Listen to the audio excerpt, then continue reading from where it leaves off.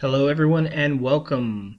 Today we are going to go over how to create a LAMP stack on a Fedora system.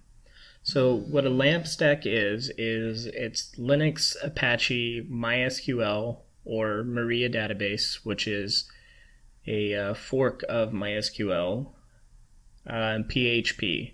So basically it's a web server that you can put on your Fedora system in order to have a full-scale web server running on your computer. So the first thing we're going to do is we're going to go ahead and you can either su into the super user or you can start using your sudo. In this case I'll be just using sudo.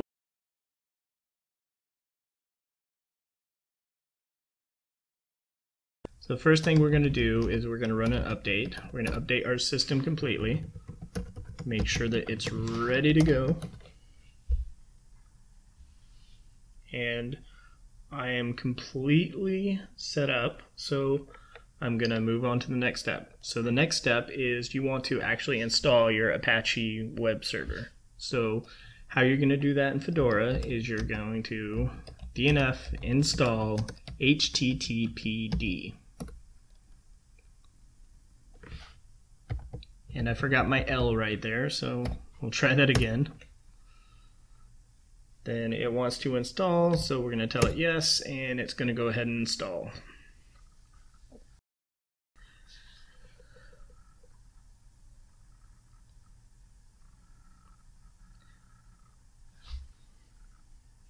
After it installs, what we have to do is we have to tell the system to enable it so that anytime you boot up it'll automatically start running the web server. You have to tell it to start it, and then you can check the status if you ever need to check the status of your web server.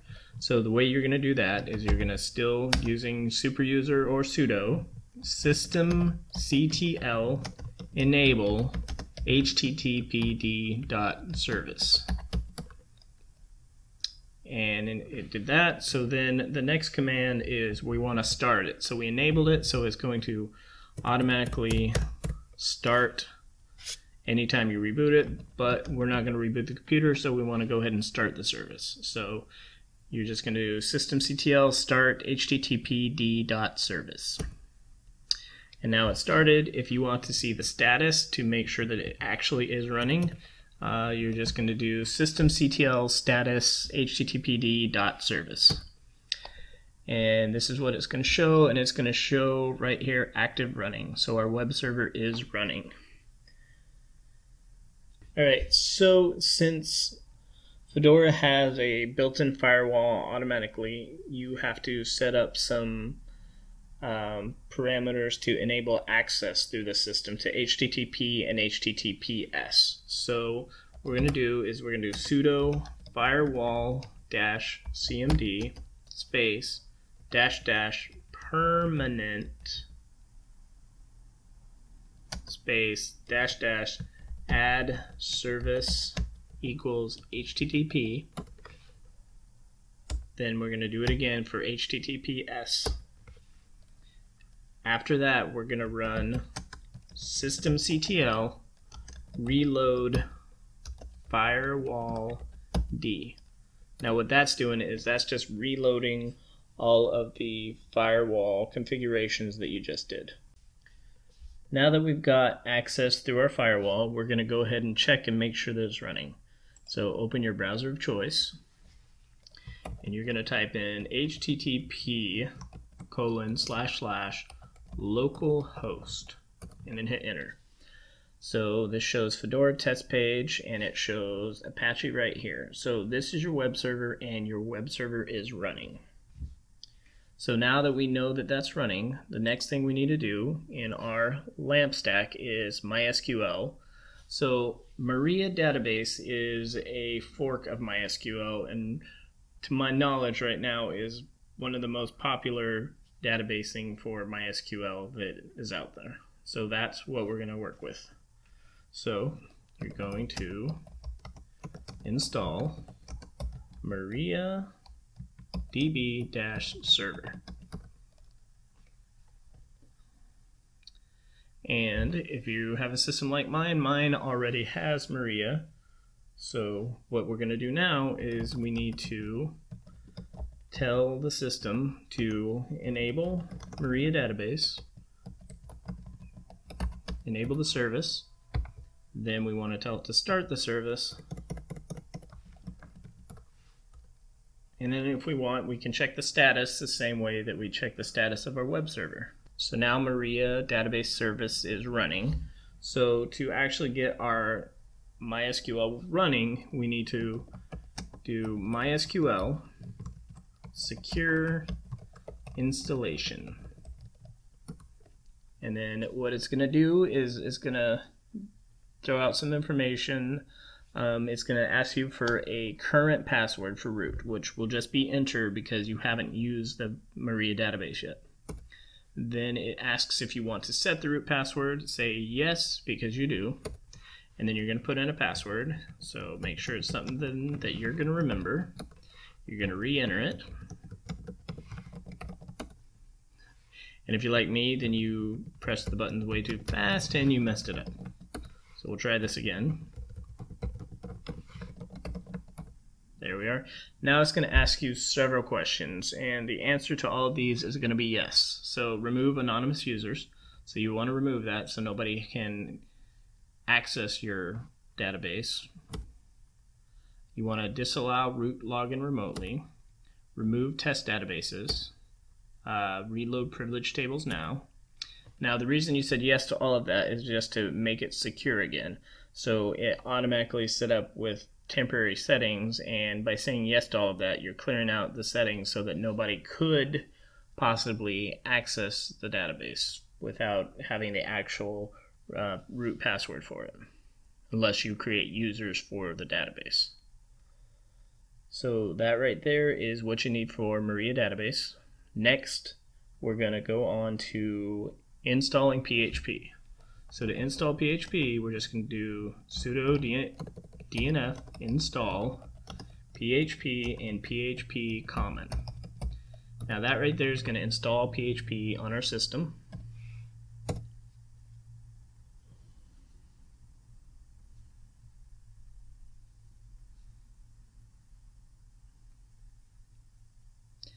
Now there's an extra step that you have to take so that you can set your PHP to work with databases.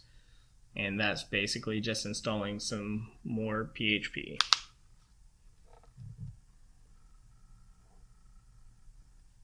So we're going to run sudo dnf install php-mbstring php-mysql php-gd, and then hit enter. And no php-mysql, so we'll take that out.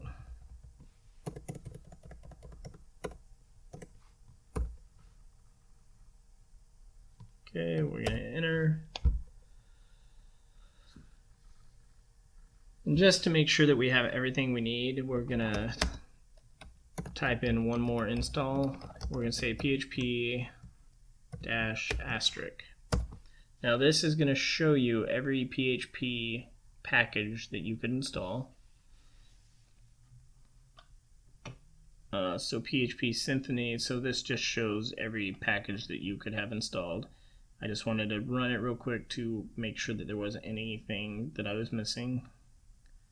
And it doesn't look like there is. It looks like the php-mysql that we used to have to install doesn't have to be installed anymore. Alright, so that's that. I'm just going to go ahead and clear the terminal to get all the junk away. Alright, then we're going to run systemctl restart httpd to restart our web server. So that way the web server will now have MySQL, it'll now have PHP, it'll have everything working.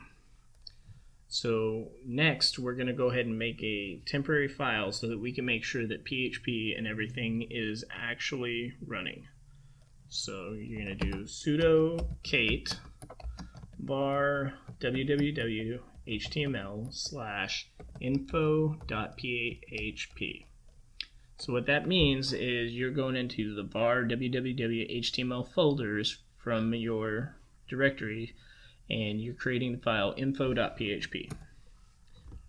Now if you don't have Kate installed, you can use kwrite or any text editing program. So then you're gonna type in the code. Oops.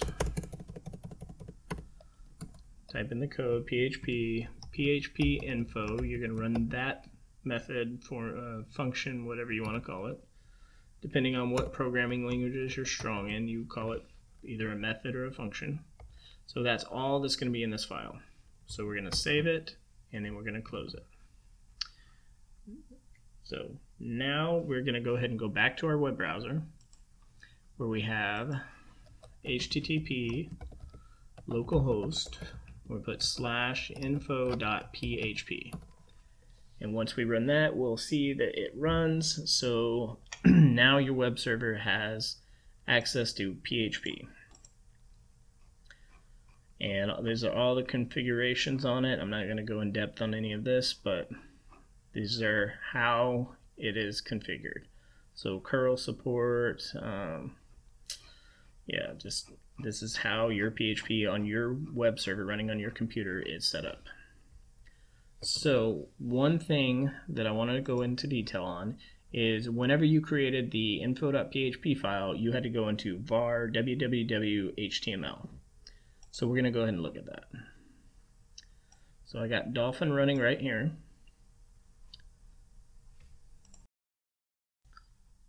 So in Dolphin, we're going to go ahead and go to our root folder. And in our root folder, we have var, then we have www, then we have HTML, which is where you saved your info.php. Now the kicker for this is you don't have access to the HTML without being sudo. So that's not necessarily great if you're going to be doing a lot of work on your web server. So if we're going to change directory into var/www. We're going to hit ls-l so we can see the listing of what's in there. So you see the owner is root, the owner is root. So you don't want to change your owner for var or www, but it's okay on your own personal web server to change the permissions to the HTML folder so that you actually can use it. So what we're going to do here is sudo chown, which is change owner.